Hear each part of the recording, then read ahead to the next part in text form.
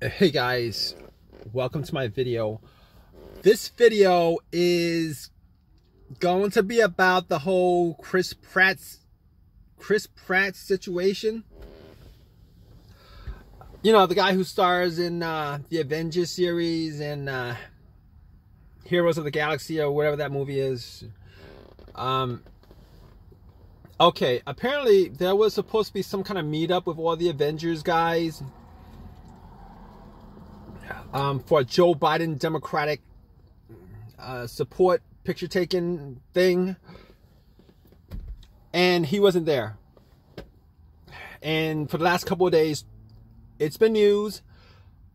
Twitter is alight with all these people, liberals, Democrats, people of that ilk, pretty much Twitter terrorizing them. Twitter terrorizing Chris Pratt. And on that note, he also has, well, in addition to that story, he also has other members, his co-actors of the Avengers series, coming out to support him. Robert Downey Jr., Saldana,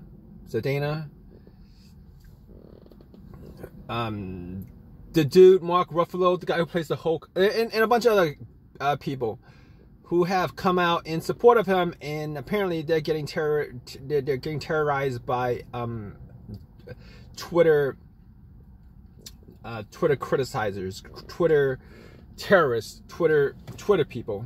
I don't have a Twitter account. I really, to be honest with you, I don't have a Twitter account. I don't have a Facebook account. I'll probably never get one of those accounts. I don't know what's up with that. But all these people who have opinions are now terrorizing him and everybody in all his co-stars who support him, etc., etc. This is now news making the rounds on the you know, on YouTube, in the media, everywhere, etc., etc. So, here's my thought on it.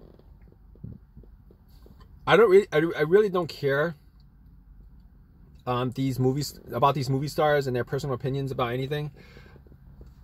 I don't know Chris Pratt personally, but he seems to be an alright guy. All right. There's not a lot of controversy with him, etc., etc. That being said, just want to talk about why this is happening, like why this is happening, and this is the culture that we live in right now. All right, the freest that this society has ever been, the most capitalistic that this society has ever been, but everybody now gets a voice. All right, everybody's voice essentially weighs the same. You get a voice on Twitter, it can potentially weigh the same. All right, if you get enough of an audience, it might weigh more than others, even celebrities, etc., etc. All right, everybody has the potential to have a voice that weighs the same as everybody else, but for the most part, everybody can manipulate, I guess, could just group together and have a voice as distinct, as powerful as anybody else if they wanted to. This is freedom. This is real freedom. All right, this is freedom that has never existed in the history of this country. This is freedom that never has existed in the history of this country. Okay, 2020, as of today, is the freest that this country has ever been. Democracy works for every single person in this country. If you want a voice, you get a voice heard.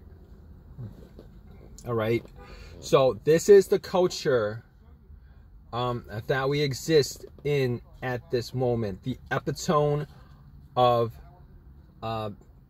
democracy. And I actually did 2 videos on this, and they were rather long and probably boring, and you know, but I actually go into depth on on democracy as the purest form of democracy in 2020, and how that is actually the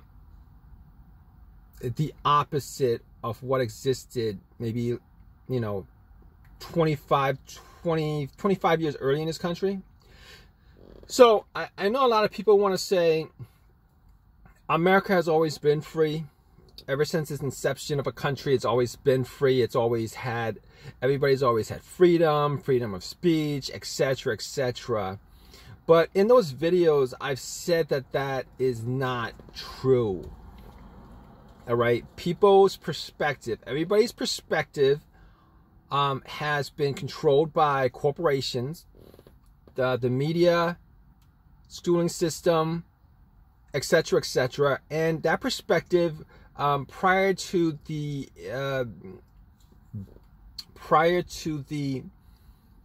internet, prior to the explosion of the internet upon society, that perspective has always been generally one direction.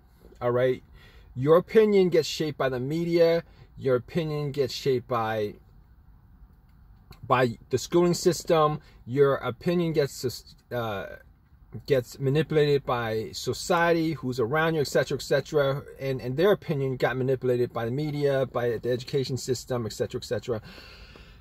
All right, movies, TV shows, news programs, etc., etc. Corporations. All right, their opinions did not sway too much.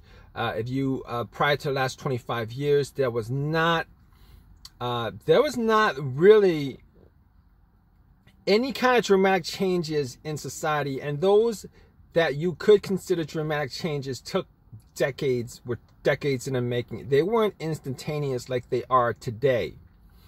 All right. So if you guys have a problem with this whole social justice warrior thing, and this particular video isn't pretty much, isn't exactly on Chris Pratt and the situation is he in, because I'm not weighing in an opinion. Chris Pratt has every right not to be there. I'm neither liberal or Republican. He didn't want to be there to take a picture. I really don't care. He doesn't have to be there to take a picture, to endorse Joe Biden or whatever. If he wants to be Christian, that's fine. Christian people, good Christian people are good Christian people. Obviously there's bad and good and everything. So this video is not about me, having an opinion of any of this stuff. This video is essentially about how this is America at the very height of its democracy. At the very height of its democracy, okay, where absolutely nothing is controlled. Your opinions are not controlled. You want to say your opinions are being controlled, but they're not being controlled. I mean, data is being collected, maybe, but that's not controlling your opinion. You could go on, sign up for Twitter, and then put out an opinion out there. Everybody has an opinion. There's like 360 million people in this country.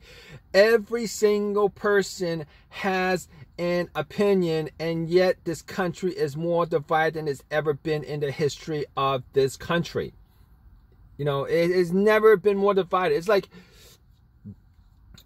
shattered glass at this point. It's like everywhere. You can't get all these groups on the same page. Everybody now has an opinion. Everybody now has access to promoting the opinion. Everybody has a say.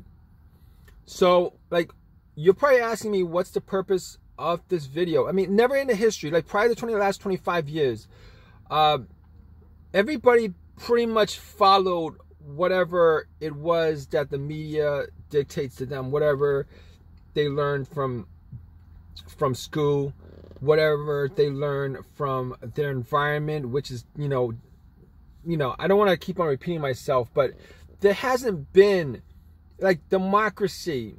Okay, here's what I'm trying to say. Democracy was an illusion.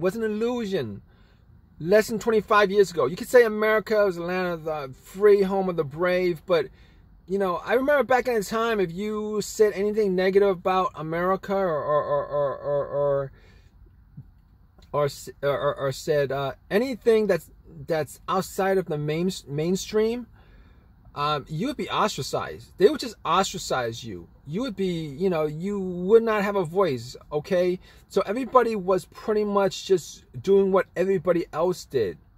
All right? So previous to 25 years ago, the definition of democracy is pretty much pretty narrow. All right, you know, if you look back 25 years ago compared to the voice that every single citizen of this country has today, you would say we probably didn't have that much of a democracy 25 years ago. Was it even a democracy? I mean, if you think about it, was it even a democracy? You know, and, you know, it wasn't like if you had an opinion about something 25 years ago, you could just post something up. And then everybody else who has the same opinion could post something up. And then you have this opposing force posting something up. And, you know, and you have all these people interacting in, you know, a voice of the people. But it, you know, a voice of people these days pretty much means a voice of individual, very individualistic opinions on every single thing. All right, so I guess